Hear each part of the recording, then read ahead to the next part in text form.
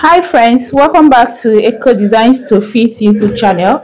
If you are stumbling upon my channel for the very first time, you are welcome. If you have been a returning viewer, you are also welcome.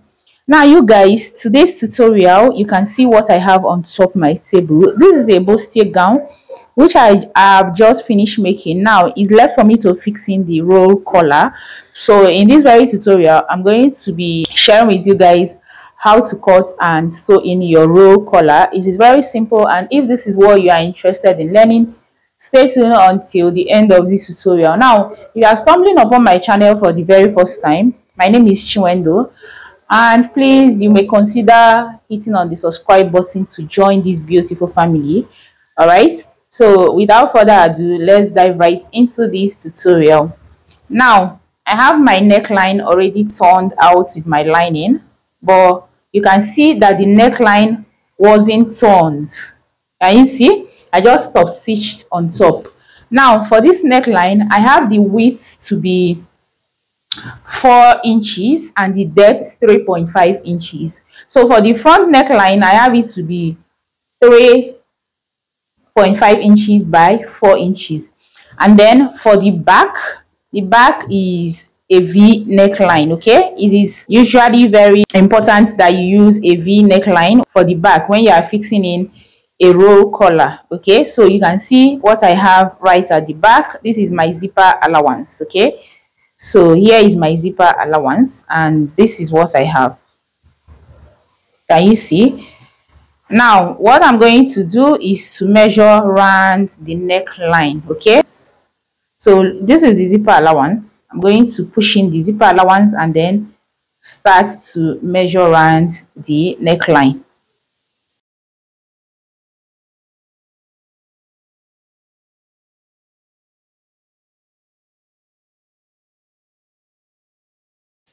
So guys, you can see after I was done, what I have right here is 27.25 inches.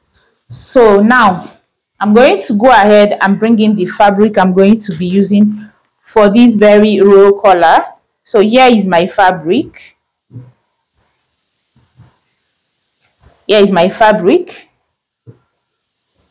So now what I'm going to do is to go ahead and fold this in a triangular form, like folding on bias. Okay, so you can see I've folded on bias, and to fold on bias you just have to fold it in a triangular form. So let me repeat this so that you guys can see.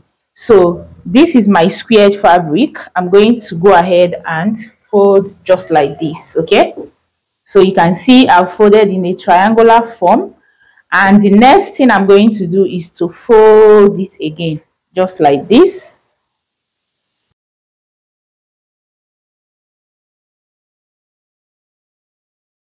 So here I have the folded parts. Okay, so now the next thing I'm going to do is to go ahead and divide this 27.25 inches by 2. So 27.25 divided by 2, I'm going to be having 13.6. Okay, so what I'm going to do now is to first of all determine the height of this my roll collar. So you can make use of 3 inches, 4 inches, 5 inches.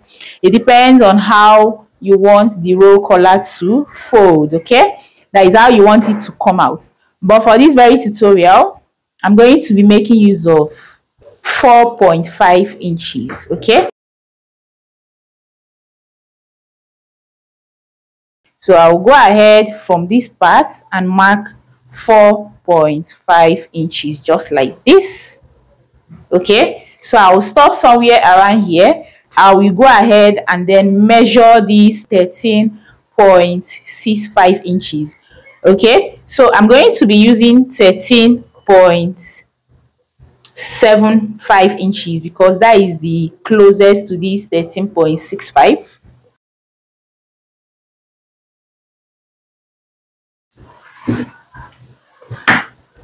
So now you can see what I have, and the next step I'm going to take is go ahead and connect it just like this. Okay,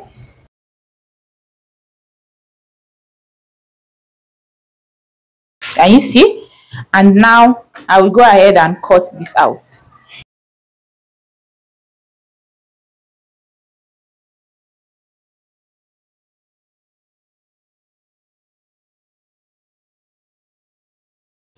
So guys, after I cut this out, this is what I have. Can you guys see?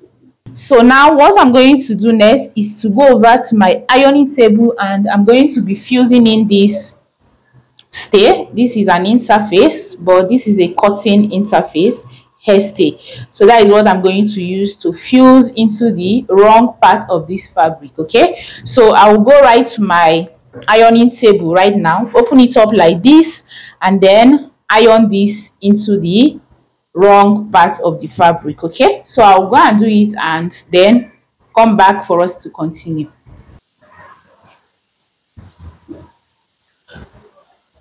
So guys, I am done fusing in the hairstay. Can you see? This is the wrong part and this is the good part. Okay, so now what I'm going to do next is to go over to my sewing machine.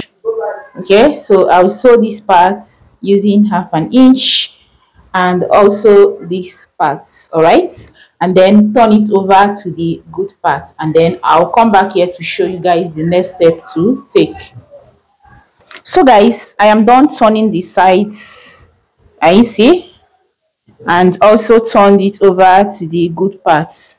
So you can see this is the inside and then this is the actual side. So I'm going to go ahead right now and fold it into two and then notch the center.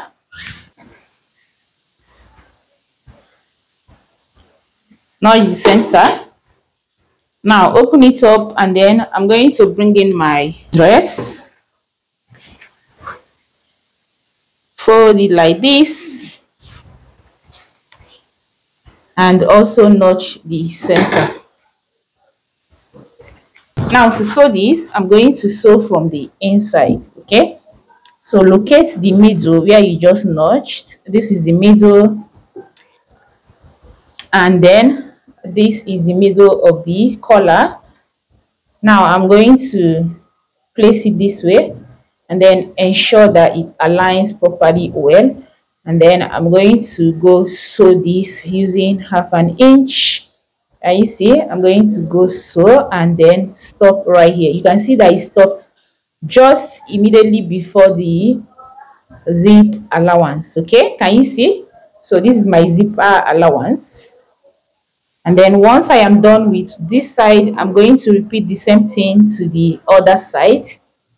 And once I am done sewing this, I'm going to come show you guys what we have. Okay, so guys, I am done with this. I am done fixing the rolled collar, and this is what it looks like. Okay, so you can see that I've gone ahead to top stitch. Can you see? Okay, so the seam allowance, I've actually top stitched it. So guys, this is what I have right at the back. Can you see the back? I will go now and fix the zip, and I'll put it on the mannequin for you guys to see. All right, so guys, this will be the end of this tutorial. If you enjoy this tutorial, please do make sure to give this video a thumbs up. Don't forget to share this particular tutorial so that more people can get to see it. You guys, I'll definitely see you in my next one. Bye.